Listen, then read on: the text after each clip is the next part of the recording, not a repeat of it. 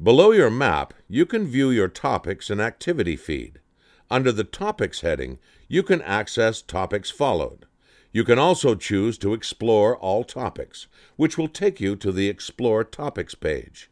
Here you can view and access all topics on PlaceSpeak. You can choose to explore by map or explore by list through the Explore Topics page. Back to your dashboard, the next key feature is your activity feed.